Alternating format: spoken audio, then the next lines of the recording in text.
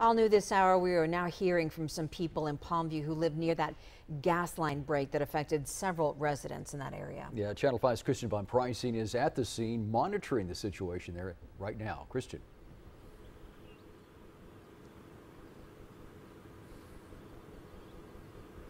Yeah, neighborhoods like this one became a sudden point of concern.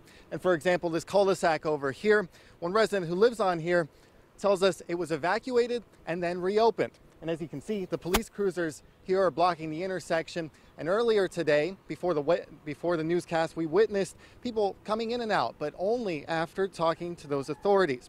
Other areas, meanwhile, are completely closed. And just for reference, we're here at the north end of La Homa Road. The resident on the block, on the cul-de-sac that I mentioned, says she just went out for an errand this afternoon and couldn't get back. Mira, trae las tortillas. Aquí está 2 cuadras y no, hombre, o sea, batallar para entrar para acá y nada. Y una cuadra y otra cuadra, y todas las andaban cerrando. She says she had to leave her car elsewhere and she was walking back to it. She says while her block was closed off, she couldn't get back home for an hour. And meanwhile, the evacuation remains in place for other people. Those people for now are not allowed back home. Live in Palmview, Christian Von Pricing, Channel 5 News at 6.